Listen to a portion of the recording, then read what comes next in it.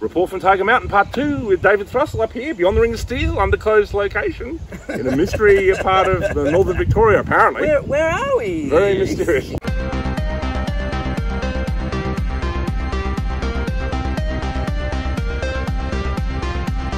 So, let's talk about this new censorship before we get on to COVID. Obviously, Parler... Hang on, we were going to talk about it, but I'm afraid we can't. We can't, that's right. Sorry. We just got a call from Mark Zuckerberg and Jack Dorsey. They said, look, guys, best you don't, because, you know, it's going to be on our platforms. And yeah. I don't Sorry. So, the best thing about censorship is... Cut! Only kidding. Report from Tiger Mountain. Okay, so here we are back, and okay, we're going to talk about censorship before I made our little joke that we can't talk about it. I guess for the moment we can. So talk about it. What do you think? Well, what do you think of the ban from Twitter and the closing down of Parler? It's extraordinary. We're living in an extraordinary era. Did you get on any of those formats?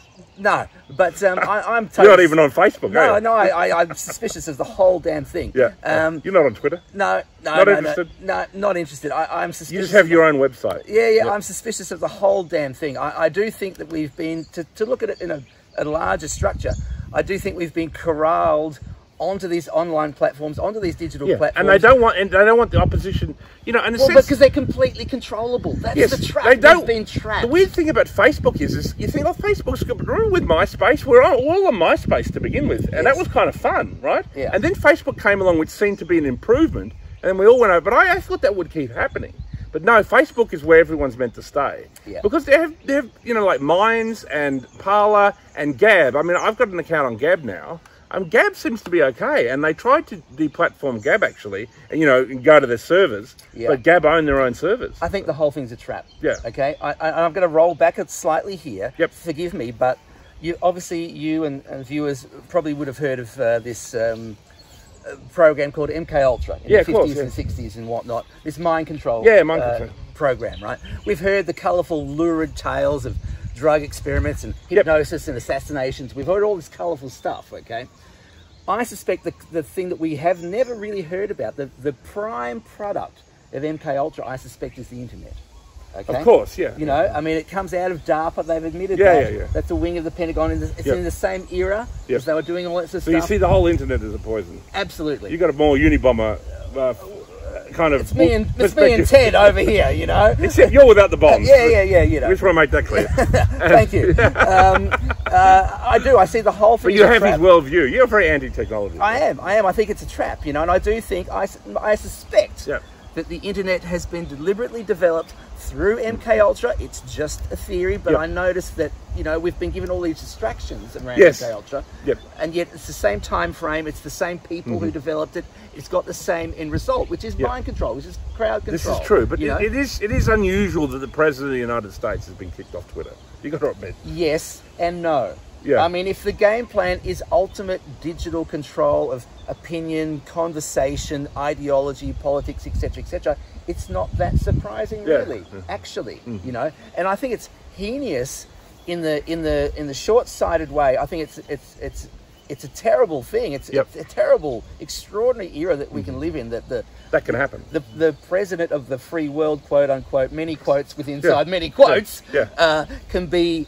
removed from the conversation is extraordinary. As I said, and it shows you where the power lies. And the president of Mexico spoke out in favour of Trump, which is of course slightly amusing because apparently Trump was meant. But another person who spoke out in favour of Trump and they said that was very worrying that he was Angela Merkel, who has left this week. She's left power this week. Wheels within wheels. You know, there's something a lot strange is going on. Did you hear that there were 10 priests that just died within the last week from COVID, apparently? They did. There's a whole bunch of weird priest deaths at the moment. Wheels within wheels. I know, it's strange, isn't it? There are many, many things. Maybe it's an element of the cabal shutting itself down because a new one's opening up. It's hard to tell.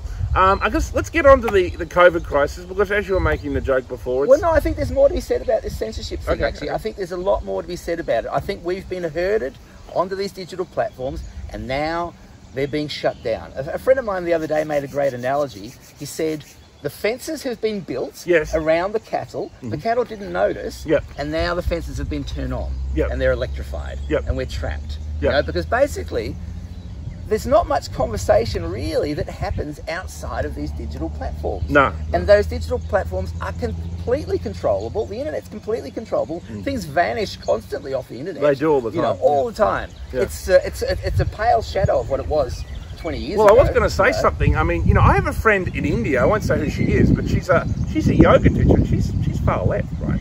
But you know how there's this worry in relation to Bill Gates, and she said to me that Bill Gates was involved in a polio vaccine that crippled 500,000 Indian children. Yeah. And then when she told me that, I looked it up, and of course there were actual sites saying fact-checking that. So that's not true. That's a lie. Yeah. So there's all the US, you know, all the normal. There's about 50 fact-checking people. But I found one article. It was from the India Times, where it said there had been problems with the polio vaccine that had caused crippling, and that the Indian government had asked the Bill and Melinda Gates to kind of quietly leave. Yes. And that someone else had done there was another video online I saw where someone really researched that. Because it was in the Indian Parliament. They can't, and there are records of that. So this actually happened. But it's been purged as much as they can purge. As much, yeah, but it's quite extraordinary. Robert Kennedy Jr. has talked about this. Exactly, he's another one, yeah. And he's a hard guy to silence, but I'm sure they will try. Oh, yeah, they did all right with his father. They did, didn't they? It's the very same people too, isn't it? With JFK, RFK. I suspect it's the same cabal, ladies and gentlemen. Institutions and the same people, yes. It smells very similar, you know? It does. And you can see the same strategies involved, actually. This swirl of disinformation. This is how you know that we're in the middle of some kind of intelligence operation, because there are these counter-currents of disinformation flying everywhere, and they're tailored to demographics. You know, so, I mean, for example, yourself, right? You're a self-identified pro-Trump guy, okay? There'll be disinformation. The algorithms will be hurling disinformation at you to lead you off the plantation into various rabbit warrens. That's one of the reasons I became suspicious of the Q thing, because I remember that guy William Barr, he was the kind of the Attorney General. The Attorney General. Right. He was like always used as a figure by Q, that he was going to come and arrest everybody and everything. But then, you know, when the moment came in relation to the election, he said, "Oh, there's no vote rigging. I can't see anything. The problem there." Yeah. And then clearly, Barr was a deep state plant, and you can see Trump turned on him. He sacked him about a month ago. Yeah. So there you go. It's really quite extraordinary. Oh, look, Q is interesting. Q is very interesting. My gut feeling has always been that it's some sort of military intelligence operation. Yeah, it would have to be. You know, you'd hope. It would have to be. If it's true, yeah. As to which side or which angle, I wasn't exactly sure. You know, at the moment, my feeling is it was either a total disinformation campaign just meant to distract, you know, from the wheelie what's going on. Exactly. Or possibly it was a sort of morale-boosting campaign from the Trump side. Yeah, you know? yeah. I thought that too, in the sense that, like, people have said, "Oh, it's not true," and that might have been the case, but it could be true, because you can be sure everybody in the Pentagon and everybody in the NSA who might be loyal to America. You know, they're obviously, you know, when you talk about the cabal and the deep, it's not everybody in the FBI, it's not everybody in the CIA, it's not everybody in the Pentagon. There's got to be large groups of people who are actually maybe a bit upset what's going on. So maybe the hope was that this was some kind of counter reaction or a reactionary. And that you can think that that's possible. Yeah. I mean, I think the one thing that you shouldn't lose sight of is the endemic, absolute corruption in our institutions. No, it is. It's shocking. Yeah, you know, it's destroying the world. It's destroying the world. And you know, the media is leading the charge in that area. You know, they've got their head in the sand. They are absolute collaborators. They are absolutely treasonous. They're traitors. What's going on with COVID, mate? What the fuck is going on? Well, I think it's yet again. I think it's it smells like an intelligence operation. There are cross currents of disinformation. It's been smelling like an intelligence operation for a year now. I mean, for a long time. It started over a year now. I mean, around this time, you began to hear articles that there was something going on. Precisely. This stuff from China that we were seeing on social media. People were sending me this stuff. And who put out a statement? Oh, it's not dangerous place. You know, I mean, this is ridiculous. Let's just go back for a second and think about that footage that we saw out of China originally from Wuhan. Okay, let's analyse that footage right now. People were dropping dead in the street. People dropping dead in the street. That was bullshit. Corpses in the streets that people were walking over the top of. That was crap. Enormous trucks spraying plumes of disinfectant. And people in hazmat suits. Streets. Yeah, exactly. So that never happened anywhere. Now. Yeah, that's lies. Total bullshit. Yeah. The whole thing was an absolute fraud. Psy Op, yeah. Yeah, absolute Psy Op. Look at that footage now. Go back and look at it if you can find it. It's probably gone. Yeah, some of it's around, but it was bullshit, yeah.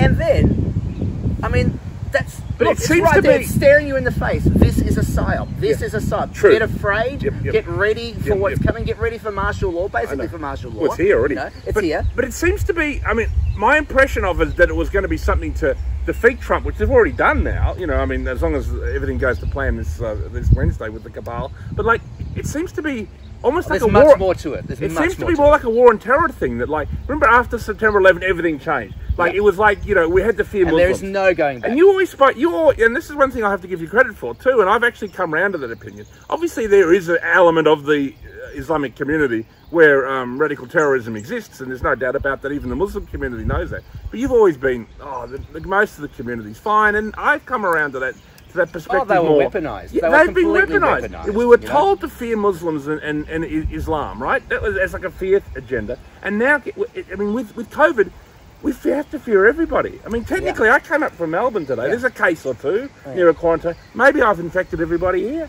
You know, I mean, I know I haven't, but you know what I mean? Like, it's about the fear of everybody. So it's 9/11 times 1,000. It's something like that, isn't it? It really is. And it's not going away. And your analysis is very good, I think. Yeah, after 9/11, you were supposed to be afraid of Muslims. I never believed a word of it. Now, as you rightly point out, you're meant to be afraid of it for a while. Sure. You know, I mean, that. You know, you were the target. Yeah. You were all the target. I'm the target audience, a right winger. Absolutely. Yeah, as am I in different ways. I got to admit it. We're all targeted by disinformation. But it's always this elite bastards, isn't it? It's never any of these people. We aren't the problem. Muslims aren't the problem. I know it's a cliche. The Chinese people aren't the problem. Divide and rule. Exactly. It's always this elite bastards. That's it. Divide and rule. That's the sentence you should every never single forget. Time, mate. That's it. Divide and rule. That is the plan. And they're doing it on us. And they're doing it on us right now.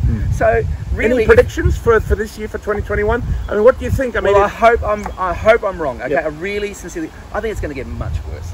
You know, so they're heading out. I think this winter in Melbourne, it will be unbelievable. Yeah, you know, it'll be severe lockdowns that you cannot imagine right now. You know, maybe I'm going to come there's an obvious plan. There's an obvious plan going on. You know, and it's become screamingly obvious. Yes. You know, I mean, even look, there are very moderate medical professionals and medical experts, some of them very well known, who are calling out this whole thing as a sham. Yeah, but of course the media doesn't touch them though. They're banned everywhere. It's absolutely that media thing. I mean, we touched on it in the previous video with censorship, but it's absolutely extraordinary. The media complicity to all this. It's almost like genius. I mean, something like the ABC, at least Four Corners, or even like say 60 Minutes on Channel 9, and I guess occasionally they do fly against the wind a little occasionally, but very rarely these days. Just to establish some bona fides, I think. I mean, none of it's genuine. None of it's genuine. It's unbelievable. Well, look, there are ways to explain this, I think, in a very rational way. I think there is a very small group that has a lot of power, you know, but also there's a vast... And a lot of money, to be honest. An endless supply of money, I suspect. Yep. But also there's a very large strata of humanity that just wants the paycheck. They just want to keep their head down. You know, I know people in this strata, and you would know them as well, and the audience would know them as well. I know plenty of people who suspect that something's off about this. We all know that. I mean, you have to be stupid. But they're not saying anything. They won't say anything. No, they won't leave the reservation because they want to keep their head down. They want to get the paycheck, and they want to be last. It's like if they're coming for you, they want to be last. Those comedy videos by JPCs, we've watched those. They're very funny and spot on, I think. But like the vaccine, you know, obviously, you know, I'm not particularly into it. But like, if I want to go overseas, we're going to have. It looks like we might have to take one. What's this? What do you? Well, this is interesting, isn't it? Because all this stuff is clearly black and white against the UN Convention on Human Rights, for example. It is. All this medical coercion, stifling of free speech. Because you shouldn't have to take it to travel and things like that. And especially too, if you've had the vaccine, what are you worried about?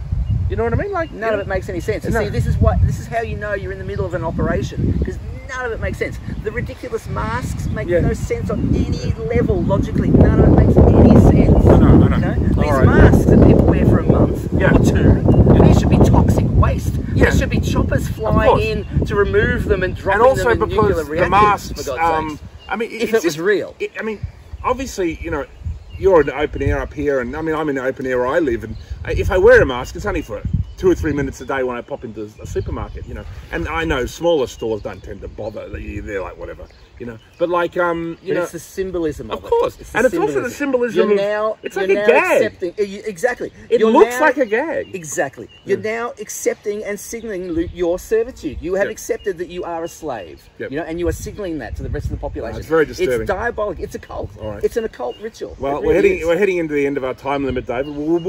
Shutting me down again, censoring me. I was about to ramble for hours. Mark Zuckerberg rang just before, and he said, "You can't let that. Line. You can't let that David Thrussell talk too much." And I said, "Yes, master." And you know, another call for Jack Dorsey. They insisted this talk can't go for too long, David. I'll cut you off, mate. We'll be back. Foiled again. We'll be back after January 20, maybe sometime in February, where apparently the vaccine will begin to be distributed. I'm sure David will be first in line to get that. Not. And I don't think I will be. Let's just see what happens, as the saying goes. I'm going to at least leave it for 3 or 4 months, see what happens. And that's it for the report from Tiger Mountain. 3 chats with David Thrussell. I'd like to thank Huxley for shooting it. I'd like to thank David Thrussell for talking with me today.